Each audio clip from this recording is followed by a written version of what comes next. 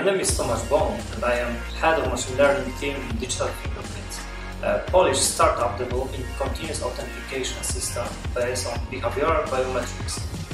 The idea behind it is based on a unique way of using mouse, keyboard and mobile. Using that, we can build a machine learning models to verify your identity. Okay, for now it's the end of the story. You can find out more about it during Big Data Conference Europe.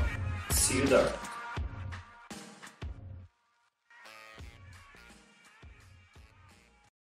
Okay, I get the information that we are live, so let's start the presentation.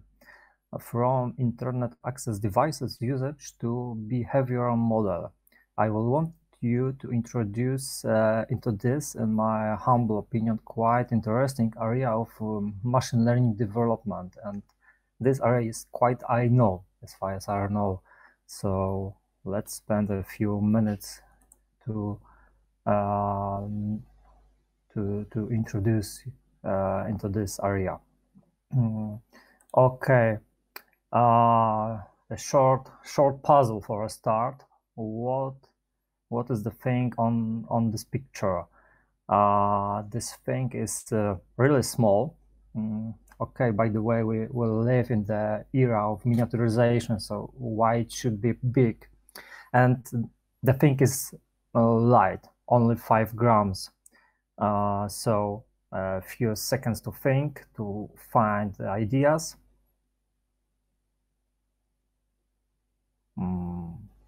Okay, and time to answer. It's a fingerprint reader working through USB. Cost of this thing? Just around 20 euros. So it's not an expensive thing and can be commonly used as authentication tool. Of course, we can find other approaches to authentication. The fingerprint is just the first example of authentication methods. Others are PIN or password, face recognition, or iris recognition.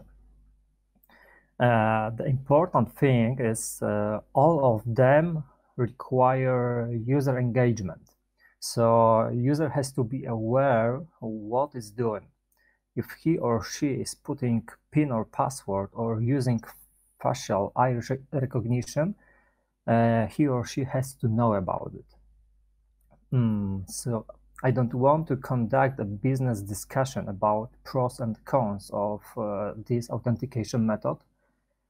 I just want you to remember that we have to be aware when we are using these methods. That's the basic assumption for all of them.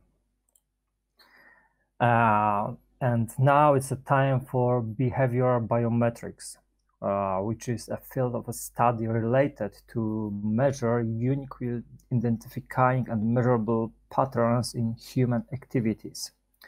So it's a different approach to physical biometrics, which involves innate human characteristics like fingerprints or iris patterns, the characteristic which I present before.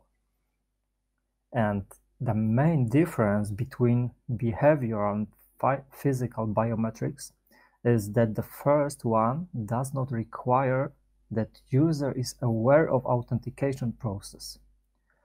So user can make normal activities, and the way in which he is doing these activities is used to conduct authentication. The main field in which behavioral biometrics is developing is the way of computer using.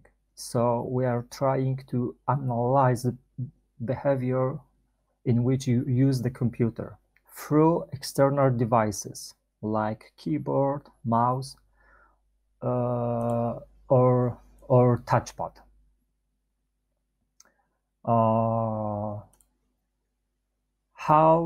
How to collect a data for it? So an average man uses many devices each day: keyboard, mouse, tablet, mobile phone. When we make something regularly, we are making habits. It's natural way of how the human works, how we learn things. We are trying to make some habits, and each of us has his own specific way of using these devices. Just like with human fingerprint, our behavior is unique. The way we pressing keys, moving mouse, or swapping the screen on tablet or on mobile is characteristic for each of us.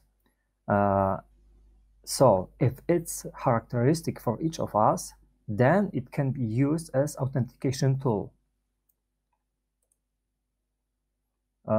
Okay, so brace yourself, data lake is coming. Imagine this. Each user has many devices. Each device has many sensors, and each sensor generates data. And you have many users, thousands, millions.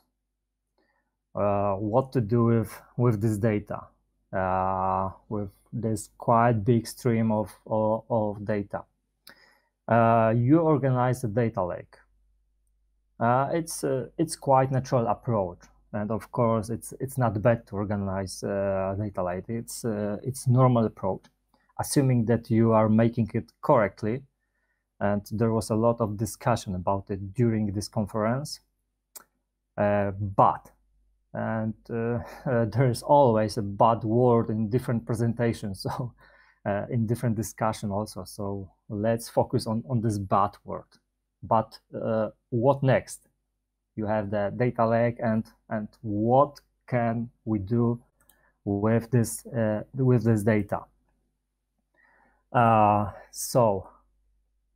Feature engineering. We have moved from one AI keyword, a data lake, to another AI keyword, feature engineering. And I think that by the way, it could be a quite effective recipe for a good AI presentation, efficient AI presentation, maybe better word. Move from one AI keyword to another AI keyword. It can guarantee that each auditor will find something for himself in your presentation. But I will not use this recipe here. Just another AI keyword and end of that. Okay, to the facts. Raw data from devices is really far from data which could be used for modeling, for building machine learning model. Timestamps of key pressing, timestamps of mouse location, number of keystrokes, we have to somehow reorganize them. We have to build features from this data to make a next step to go into modeling. So let's spend a few moments on some examples of feature engineering in behavioral biometrics. Keyboard feature. It can be based on key down and key up events rhythm. Let's, for example, take a look at pianists. We can choose several of them, and we can give one song for each of them. And each of them will play it differently. We can say each of them will play it in his own style. And the same thing is with the rhythm of typing. It can be quite unique for each of us. So we can use it and we can characterize it by some metrics like flying time. So it is time between releasing the previous key and pressing the next one, and dwell time, time between pressing and releasing the same key. These two quite simple metrics in this case are considered for pairs of keys, pairs of events. But we can also extend these pairs into the groups. So we can build similar measures, but on groups of keys. So we will go even further with this feature, which can help us in making verification more precise. Mouse feature, the first example of mouse feature. What you can obtain from a mouse position sensor. Mouse device give us much more possibilities to characterize user. So the simplest info is to use the point position, X and Y coordinates with time, but we can go further. You can define no action periods. You can define button pushing, wheel scrolling.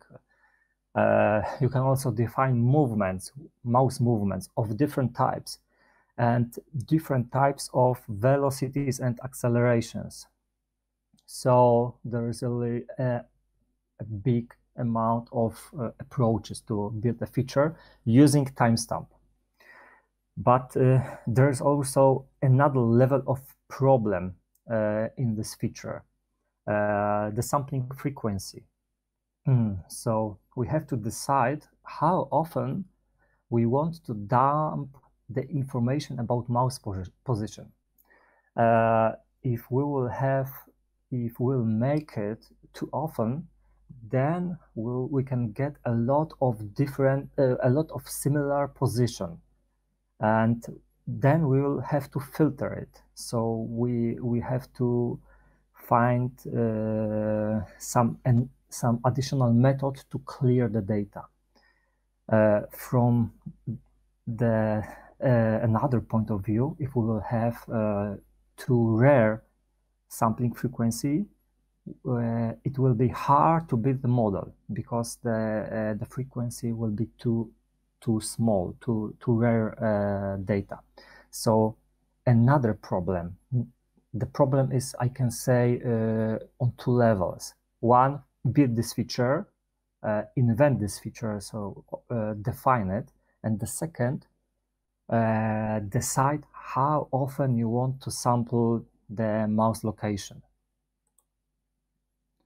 Another example of mouse feature is the approach based on dense areas analysis. So instead of bringing down mouse activities to time series, like in the previous example when we are building different measures like acceleration in different timestamps, we can treat mouse activities, so mouse position, as a heat map. And we can analyze activities areas. So in this case, we have more a problem of image recognition. So it's closer to neural networks, the convolutional neural networks.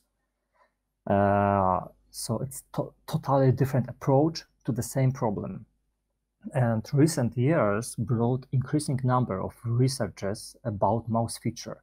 So these two examples are just two of many approaches to the same problem. But there is general, I can say, problem with these approaches.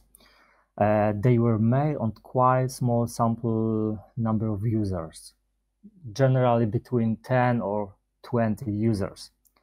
And how we can transform these approaches to big scale learning, by which I mean the problem of learning thousands or sometimes even millions of users. The problem is even more complicated because general approach in behavioral modeling is to build dedicated model for each user. This can give you a good prediction quality, but moreover, each feature, so keyboard, mouse, etc., requires own model. So we have to train more than one model for each user, and quite probably we will have to build another one to link them all into one final score. Technically, it could be solved with some kind of ensemble or stacking model, but I do not treat them as a single model. You have to train many separate models to get ensemble or stacking, so it's generally the same as training a few separate models. So the thing is that we have to build many models for each user. And we still considering that we have many users. So this leads us straightforwardly to training time, which generally should be low. And further to costs of training, which of course also should be low. So the question is how to combine it with model quality, especially when you have thousands or millions of users. Be fast, be light, and still be precise. So few words about my experience and our company experience. As digital fingerprints, we protect more than 1 million users. So we are generally trying to deal with the problem which I described before. To train models for this number of users, we have to look for models which are simple enough to be trained fast. And because of that, we are focusing more on algorithms based on decision trees, like quite famous one, XGBoost, which is really a super fast algorithm, LightGBM, or those based on, I can say, hyperplane distances, like support vector machine or K nearest neighborhoods, a classic approaches from statistics to machine learning transferred. Or we can also build ensembles of these models. And generally, these models are faster to train than neural networks. So let's go fluently to neural networks. What about neural networks? Of course, it's a top trendy, cutting-edge technology about which everybody talks. You know, even outside data science or machine learning circle of people, you can find some people which are interested in neural networks. It's I can say even quite a fashion. But in the same time, neural networks are data consuming and time consuming, which is a real problem in big scale model training. Let's just look at the example on the right side of the slide. So let's look at Google Net architecture. This is a classical example. It has now it has a few years. So yeah, it's an era in machine learning, in neural networks, but still. This architecture can give us a nice insight about how complicated neural network could be. Just citing Google AI blog, design of this network required many years of careful experimentation and refinement from initial versions of convolutional architecture. Yeah, the crucial word is many years. Of course, it's a lot of time. Of course, it's not typical problem for all of us. So we generally do not spend, and we cannot spend years on building a model, even such a big model like GoogleNet. But it's typical problem that we have to spend a lot of time to build good, single good neural network. So how we can use neural networks in the case of this big scale training, in training thousands of models. Transfer learning could help. This machine learning method can significantly reduce model training for average user. How it works?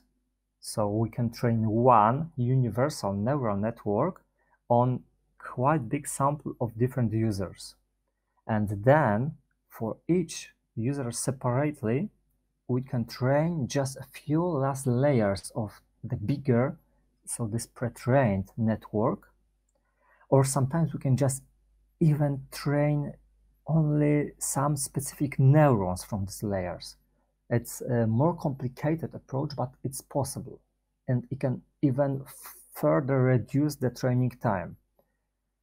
So the transfer learning is a recipe to reduce training time of single model, in this case single neural network, for each user, which makes this approach applicable to large-scale model training. So thanks to that, we can thinking about and experimenting with neural networks in this big-scale model.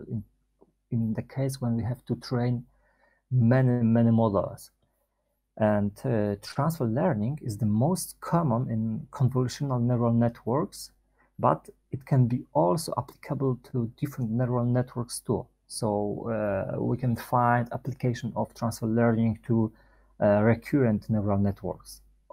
It's not as easy to find as in the case of convolutional neural networks, but if you will have time and if you will go deeper into internet, into some white papers or blogs, you will find also other application of transfer learning. Be more precise.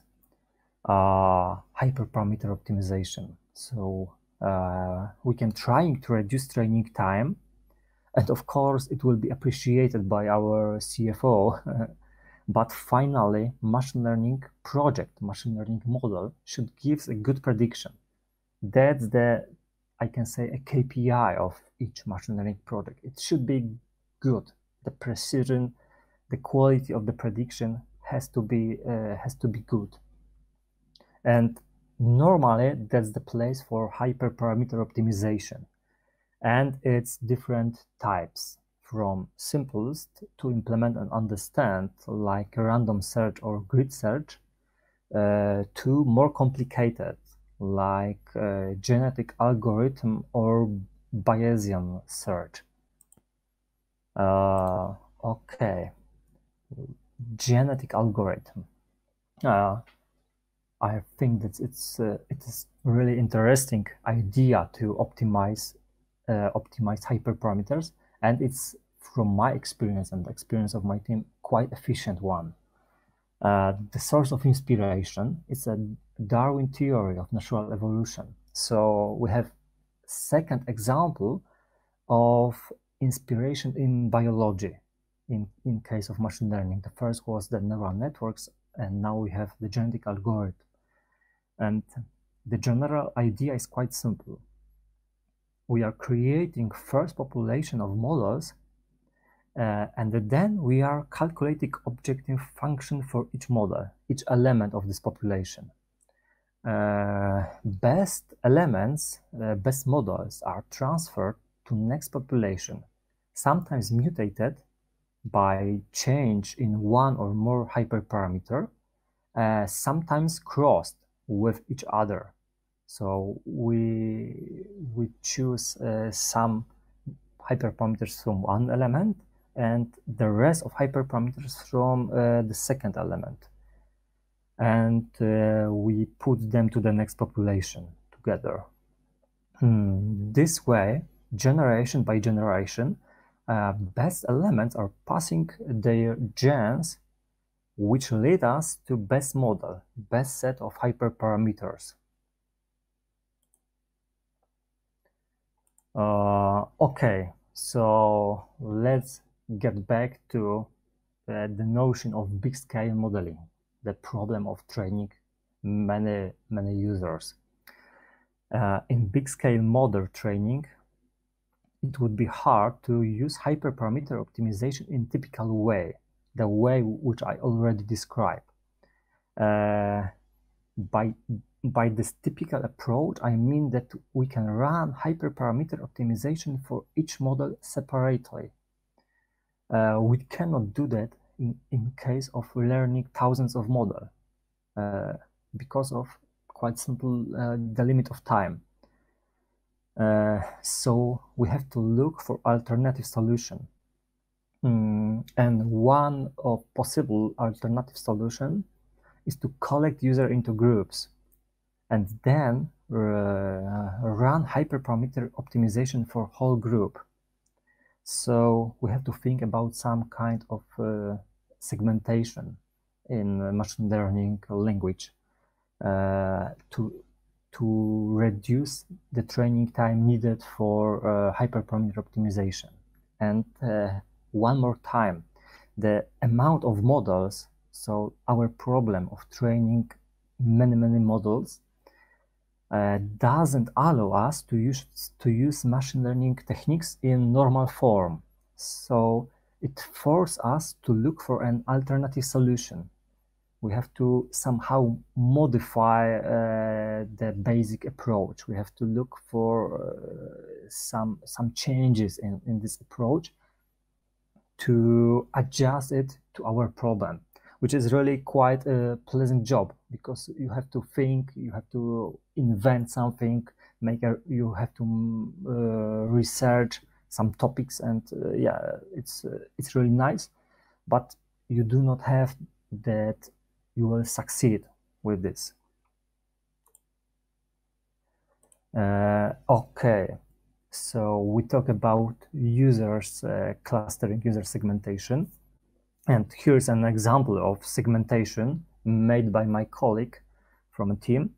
And this segmentation is made with a Gaussian mixture model on one of our keyboard feature, which is developed in our company.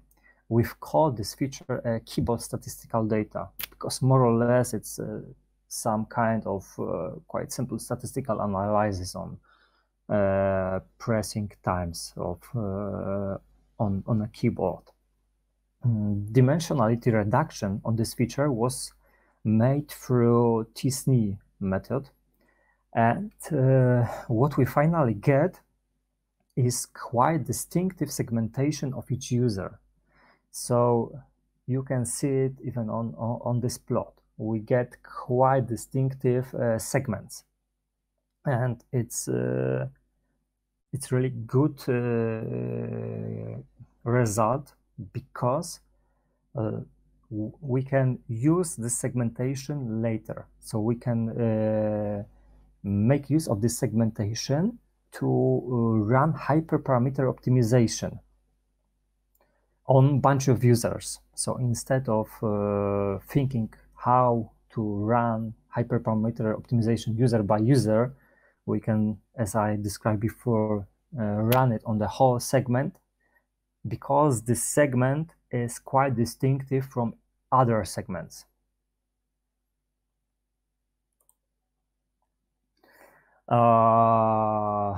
We have also experimented with other segmentation methods, because the segmentation is really important problem in big scale modeling, like training of behavioral models. We have to somehow group these users to optimize the hyperparameters, which lead us to better quality. So the list of effective segmentation method in behavioral biometry is longer than just Gaussian mixture model. From experience of my team, I can say that deep clustering embedding, so DEC, which is nowadays really strongly developed method, and theoretically, just maybe not theoretically, but in just putting this idea simple, is a hybrid of autoencoder, so another of typical and quite popular neural network, and k-means, which is, I can say, a classical statistical approach to segmentation. It's the most popular, I think that, yeah, that's the most popular method of segmentation. Another interesting method is dbScan, which is also quite popular because it's implemented in scikit-learn library in Python. So generally, I think that if you can find something in scikit-learn, you could name it as a common method. Scikit-learn is a must-have type of library in Python machine learning. So if you can find it in scikit-learn, that's quite common. And the one which we already discussed, the Gaussian mixture model. So the type of the model in which we are assuming that we are dealing with the mixture of Gaussian distribution, so the mixture of normal distribution, and we are trying to model it through this mixture. Okay, that's all I wanted to present you today. Thanks for your attention, and I'm waiting for questions. So 2 questions. Yeah, it's nice to hear that it was very interesting. The question is, what do you think? Is it possible to use individuals' mouse and keyboards data as personal security measure? That's exactly our aim. That's what we are trying to do as a company, as a startup. So we are developing a security measure based on behavioral biometrics. We have, I can say, on production, the models based on keyboards and partly on mouse, and we are also trying to go further with it. So we are trying to deal with mobile, which is really a big problem in comparison to keyboard or mouse. In mobile, you have a lot of sensors, and that's a really big data lake. Using this case from a slide, but yeah, generally just putting the thing simple, answering the question straightly, yes, it's I can say it's almost dedicated to be a security measure. The second question. Now we know what kind of type of data needed to be collected, but can you suggest what tools to use to collect data? Okay, that's the question for which I should pass to my colleague, because he's more focused on data collecting. But generally, we are using Cassandra as a tool to collect data, and that's the tool which is responsible for data collecting. Of course, we